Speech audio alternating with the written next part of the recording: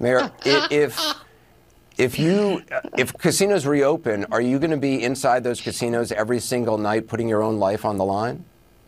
Las Vegas Mayor Carolyn Goodman joined Anderson Cooper on CNN for, I think, a 30-minute interview. This was a long interview, but I'm going to show you some highlights here.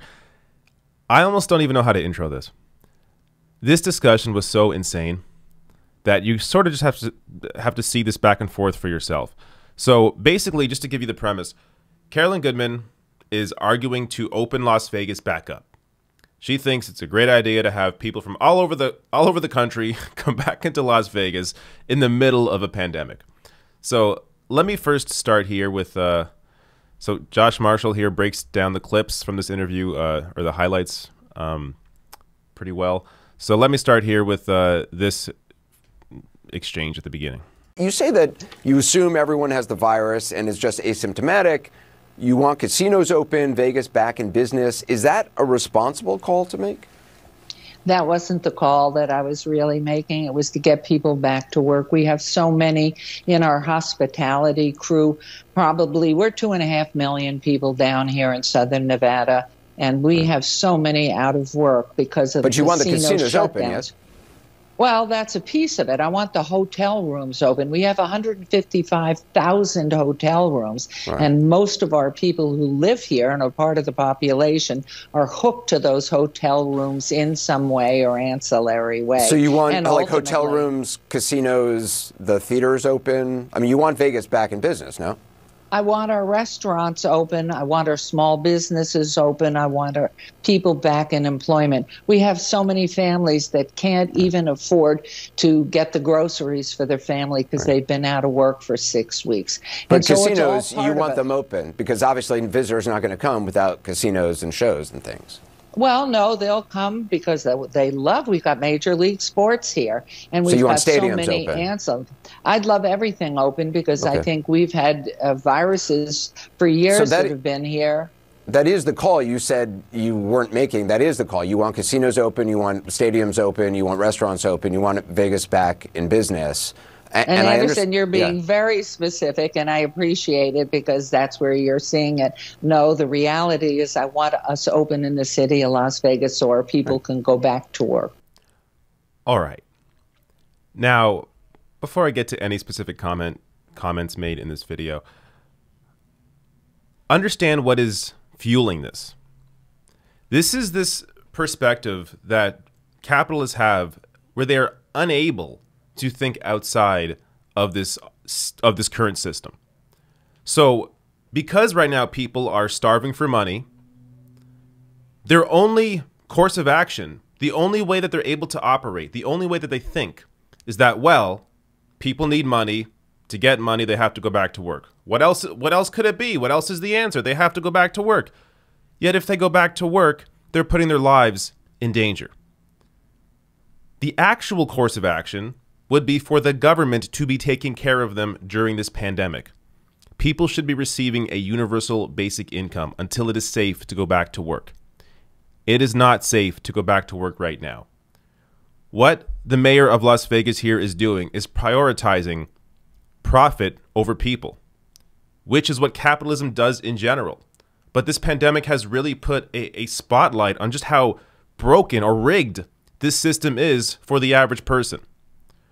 And she goes on to say here, I mean, I'm not sure if this was picked up by Anderson Cooper. He didn't seem to react to it. But she says, I'd love everything to open. Here's the quote here. I'd love everything to open because I think we've had viruses for years that have been here. What? What does that have to do with the coronavirus, which is incredibly contagious, which is the very reason things are shut down? Yes, viruses have been around for years. They were different viruses. This is COVID-19. This virus is contagious even in people that are not showing symptoms. And even with people or people that have COVID-19 are a lot more contagious than people that have the flu, for example. The idea that you think you can open the city back up, bring people from all over the country, which may be bringing the virus with them, into these places and you're putting the workers' lives at risk. You think this is a good idea? You're crazy. Which, speaking of workers, let me show you who this would impact the most. So right now, the poverty rate in Las Vegas is 16.2%. A lot of these people work in these industries, work in the restaurants, work in the casinos, work in the hotels. And guess who it would impact the most? People going back to work. Here it is. Las Vegas, Nevada, poverty rate by race. Black Americans, 25.8% poverty rate. American Indian, 20%.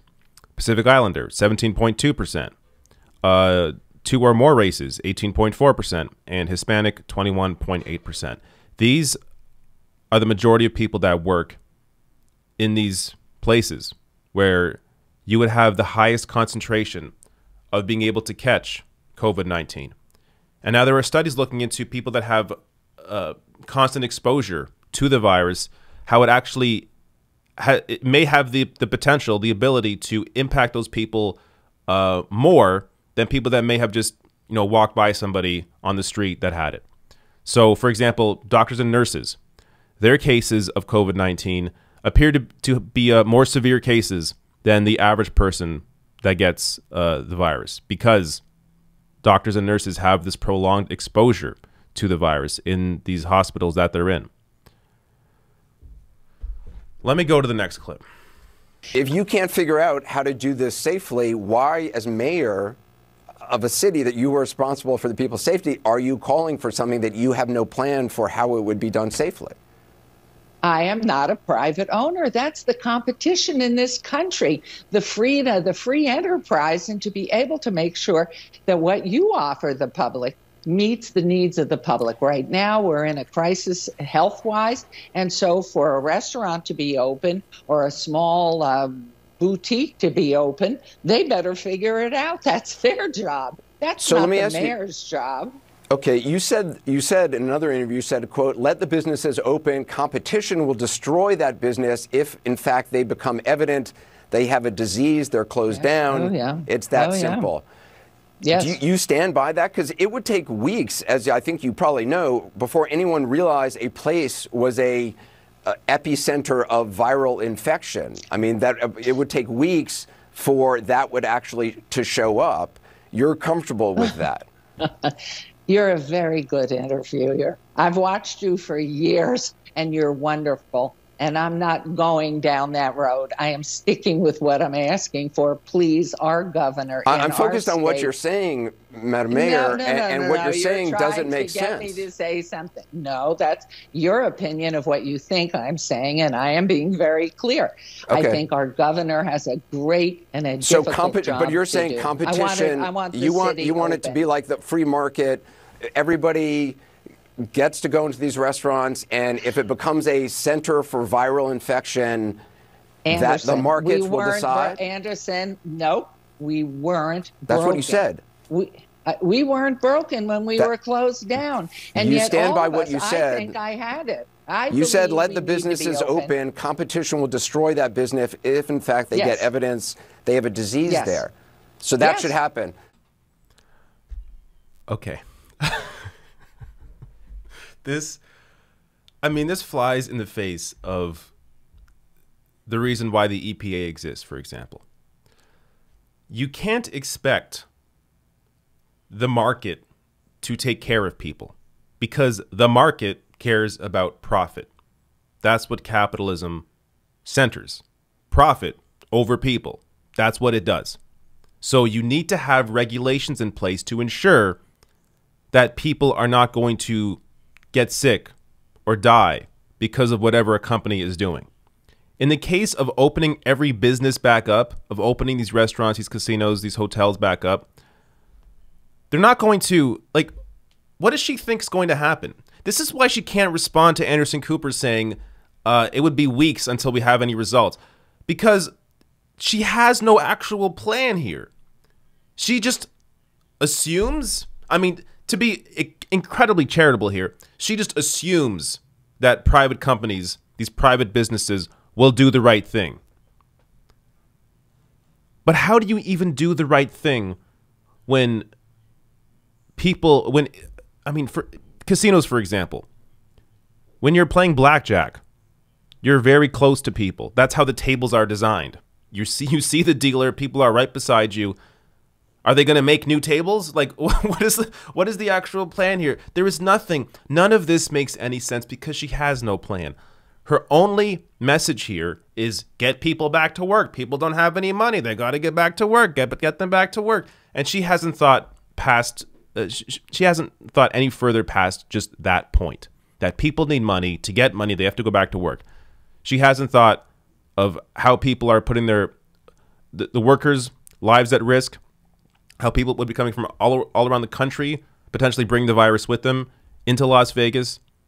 She hasn't thought about any of this. She hasn't thought about maybe the government should be taking care of people right now, because the only way to get rid of this virus is to ensure people are staying home, so that the people that already have it, hopefully get over it, and then that's how you destroy the virus.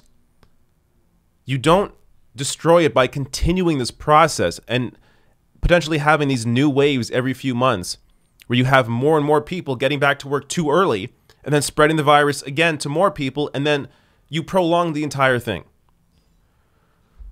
Let me get to the next clip. Look, I know there's a lot here, but there's a lot to learn. At the same time, this is also ridiculous in its entertainment value.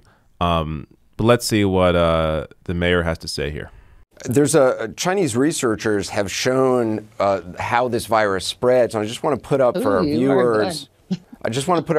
This is a restaurant. Anderson, you are tough. No, I'm not We're talking back about to China. This isn't China. Yeah, this is Las Vegas, Nevada. Wow. Okay, that's really ignorant. This is a restaurant, and the yellow circle. That's an ignorant statement. That's a restaurant, and yes, it's in China, but there are human beings too. That yellow is a person who is asymptomatic and infected, and all those other red circles are other diners who that one diner passed the virus to. All those other people became infected in a restaurant that had air conditioning, and they believe it was the air conditioning which helped the virus spread to all those other people. You remember the Legionnaire's disease in 1976 in Philadelphia came all through the air conditioning. Okay, I just stopped that one midway through because look, she goes on to discuss Typhoid Mary and Ebola, and somehow this has to do with the coronavirus or COVID-19 and how it spreads, even though they're completely different viruses. Again, this lady does not know what the hell she's talking about. And at the beginning of that, does she not understand that viruses spread between people in China the same way it would spread between people in North America? Like, it's incredibly weird to act like, oh, because those were Chinese people with that study. Well, it doesn't mean it spreads the same. I mean, that's not what she literally said, but why else would she be dismissing that study? Why else would she be dismissing all of the science that shows how COVID-19 spreads? And clearly, by the amount of people that have been infected by it, it is incredibly easy to get it. It is incredibly contagious, including among people that are asymptomatic. Another clip here. Every one of those lives is a tragic loss. But when you count 150 versus 2.3 million, you have to say, we have to open up. We have to go back. Our bus drivers, our But hasn't it been cleaners, because of social restaurants. distancing that the numbers have been what they are? How do you know until we have a control group? We offer to be a control group. Anybody who knows anything about statistics knows that, for instance, you have a vaccine. You're offering the citizens of Las Vegas to be a control group to see if your theory on social distancing works or doesn't work. Wrong. Absolutely wrong. Don't put words in my mouth. You just said we'll be a control group. Excuse me. What I said was, I offered to be a control group, and I was told by our statistician, you can't do that because people from all parts of southern Nevada come in to work in the city. And I said, oh, that's too bad, because I know when you have a disease, you have a placebo that gets the water and the sugar, and then you get those that actually get the shot. We would love to be that placebo side so you have something to measure against. So all the data until you want to get the placebo, you don't want to get the actual. Well, no, the group who gets the placebo, by the way, usually gets the short end of the stick. Well, you don't know. How do you know when you're in part of that group? You are. Mayor, if casinos reopen, are you going to be inside those casinos every single night, putting your own life on the line? I have lived in this town for 56 years. Are you going to go to the casinos every night and put your life on the line like all the workers you say you were there holding their hands? So they don't need it. We weren't broken. We tragically have 150 people we lost. Tragic. We have 2.3 million people here. I haven't heard you say yes, that you would be sitting on those casino floors every night along with the people that you say you are holding their hands with. What is the purpose of that? First of all, I have a family. Because and it would be putting your money. It would be night. putting money where your mouth is. Okay. I mean, if that doesn't expose her, I don't know what does. She will not put her life on the line. She will not go into those casinos. Like, look, at the beginning of this interview, you could say, oh, maybe she's just really dumb, just totally ignorant. But by the end of it, if she is not willing to say that she would go into these casinos herself, then clearly she understands the implications of putting people back to work. And she doesn't care if a percentage of them get the coronavirus and die. She doesn't care at all. And that other part of the conversation where she's discussing how it would be great for us to be the control group. It'd be great for us to be the control group. And then Anderson Cooper says her words back to her, and the mayor is just completely oblivious, acting like, I didn't say that, when she literally just said the exact same thing. I feel bad for her family. I mean, imagine this lady. Imagine you had to deal with this lady on a daily basis. Imagine you work for her. I got nothing else to say here. I think it's just pretty obvious on its face when watching these clips that this is somebody that should not, under any circumstances, be running a city.